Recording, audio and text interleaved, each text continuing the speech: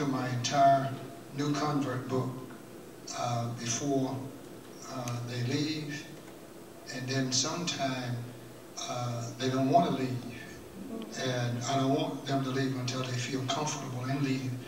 The only thing about that, I have to put them out. They just want to stay right on and on and on. But I have to put them out in order for them to grow. But on the average of a year, sometime longer, in working with them. But now they start working now before they leave the new convert class now. They start working in various ministries because I encourage them to go through the training in the various ministries. But they want to go back through it because most of the time when we are taught something, we don't get it all at that time anyway, so they feel more comfortable, and so that's what we would do in doing that. It's something Brother Green said a while ago, Brother Green, on that Southwestern thing. There was a young man in that class workshop. He had finished Southwestern and he was in graduate school and getting ready to apply for his doctorate. And he came to me and he asked me, he said, Brother McClendon, said, why is it that we don't know what you are teaching? And so I was kind of reluctant about telling him, but the young man needed an answer. He had gone to Southwestern and he had gone to Harding, I believe it was. He had gone there and he was getting ready for his doctorate. And I said, well, to be honest with you, you don't know because you weren't taught. That's all that is. You weren't taught it. And you weren't. They were taught Greek and Hebrew and how to exegete and all that kind of stuff like that. But they wasn't taught that. And it wasn't their fault in doing that. And they could get in the pulpit and preach up a storm, you know. And people shout, hallelujah, praise the Lord and everything.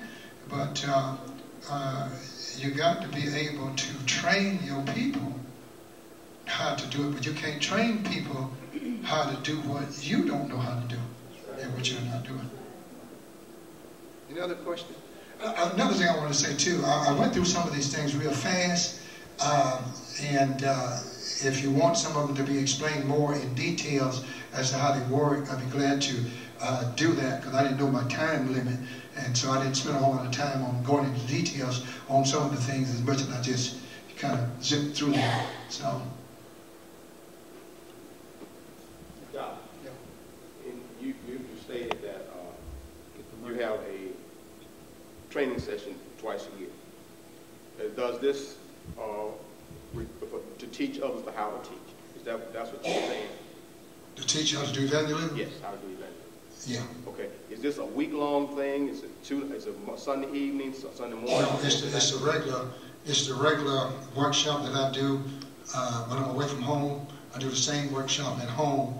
I spend about 5 hours, or maybe at least 5 hours on Saturday with them. Okay. And then I do Sunday, Monday, Tuesday, and Wednesday. And I can take a new convert and have that new convert teaching Wednesday night, baptizing people into the church. They never taught a class before in their life. And Wednesday night, they are able to teach the class and baptize people. And that really light them up. Now, that gives them confidence now, because, hey, I can teach somebody and baptize them, you know. Because all they have to do is just follow the instruction. And so that's why we do that. And then some of the other members, they go back through it again. They keep going back through it again. One young lady, she went through it 5 years in a row. Never did anything with it. So one year, the 5th year, she said, I'm going through this class and I'm going to try it this time. And she's baptizing people right and left now. I mean, she's just going. But it took that long before she decided that she would do it, you know. Another thing I want you to answer,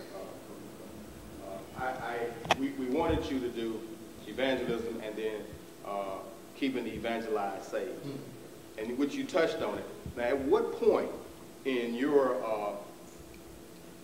after you have begun to do your evangelism process, well, I'm going to just say this. Your reputation preceded this with me years ago. Who baptized me was Adam Lynch. And he knew you through baptizing a whole Baptist church, even the ministry. And I think you may mention at the time you were doing secular labor before you went into having your being full time, and that you started with a few members and your building wasn't as large, but now look what you have. Now my question is, I said all that to say this: at what point did you realize that you needed to put in place other components that was going to help you keep the saved?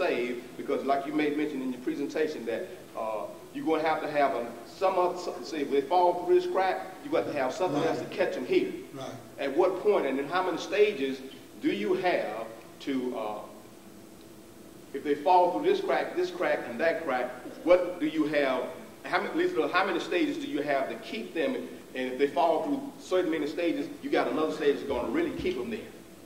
Okay, that's what I showed you. I think you missed it. I'll probably walk. Yeah, I think you missed it there. That is right here. I'll have to go for back. Retention, right? Yeah. Retention. And like I said here, there are many programs that can be used to help retain the new members. I don't believe that any one program will do the job by itself.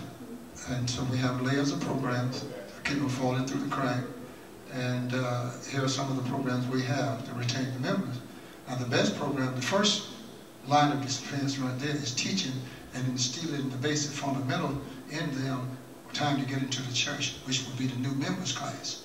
Get them in there as soon as you possibly can, just get them in there. That foundation is really what's going to hold them. Although you might get them coming otherwise, if you don't hurry and get some foundation under them, when the storms come, they're out of there. But if you get the foundation, they may even leave, but they're going to come back because they got a foundation, you see. And see, if they ain't got no foundation, they're going to leave and they're going to ever come back because they don't have the foundation, you see. So that foundation is of the utmost importance to get it there as soon as possible. Some of the members that's in the church now, they've been in the church for years. Some of their problem, they don't have a foundation. That's why you're having problems out of them. They don't have no foundation. Now, other question. I'm going to go through the rest of these two you asked. Yeah. Okay. Now, you also stated about the older members who don't have that foundation. Now, have you developed your, like you developed this? I know it took you a moment. Are you thinking in that line of developing a workshop or either a presentation to the point where it's going to help those older members who do not have a foundation to get that foundation so that they can start from where they are? Well, now, that's very good there, what you just said there.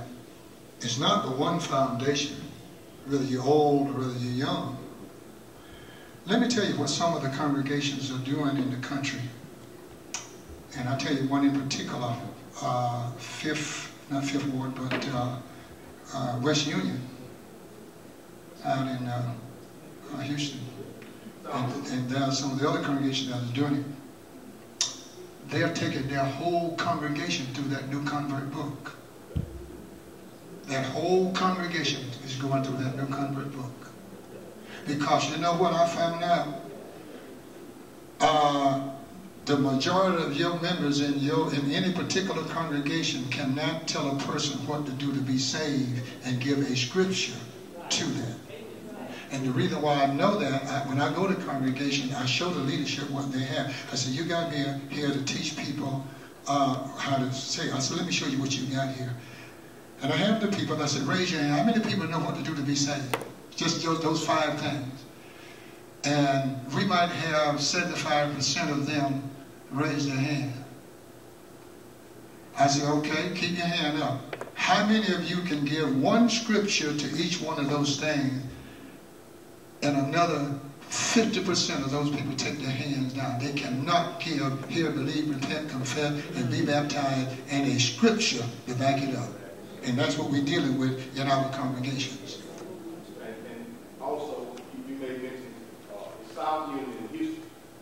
See, South Union is full of blood for the crusade. See, South Union, the elders oversee the work of the crusade. And they were thinking about it, and now when you brought it out, they brought you in because, see, they were saying, well, what can we do? They did. We pushing, we helping, we supporting this thing, but we need to do something at home. They did. And they brought you in. That's they did. And they ordered, I forget, about 300 or 400. Okay. And they took the whole congregation through that. So make sure that they had a foundation. Let me tell you what is happening when we go to congregation, when you go to congregations. You go to a congregation and we assume too much. We assume just because the people have been in the church for a certain amount of years that they know certain things. They don't. We are good fakers. We are good fakers when it comes to the church and knowing, and that's why you see brethren keep messing up. And you wonder, why brother been in the church so long, they messing up? We are faking it, or we really don't know. But we don't want to let you know. So what I do, and what I encourage people to do, if a new preacher going to a congregation, take that church through, train them in every aspect of the work of the church. If they say, I already know that, good, just reinforce what you know. But I want to make sure that you know, so that when I ask you to do something, then I know that you know, and I'm not assuming that you know. Now, if you do that, then you know that they know. But when you go to a congregation and assume that they've been in the church for a number of years and that they know, they really don't know. I'm going to tell you that right now. And so that's why, now, training is one of the main things that I'm finding that we are not doing enough of. Do you not realize that I take the whole month of January, every year, and I do workshops the entire month of January? I do evangelism workshop, I do discipleship workshop, I do zone kill workshop, I do greeters workshop, I do workshops the entire month of January. And then during the year, I do a few workshops, study training. That's our job, men. That's our job. Not in the pulpit all the time, but we are to train people. And if we can't do it ourselves, get somebody who have expertise in that area. Don't put him in the pulpit. Put him down here and train those people. And do you not know, we have to admit that we can't do it all ourselves. We can't do it all ourselves. And so we just got to train people. And that's what's going on. Question. Yeah. Brother McClendon, when a person takes membership of your congregation, do they go through orientation, or when are they allowed to teach or be over a ministry? That's a good question. I sit and talk with them personally and tell them about, the work of the church. Most of the people that place their membership with our congregation go through the new members class if they've been in the church 20 years. And guess what? When they go through that new members class, they say, I've never been taught this.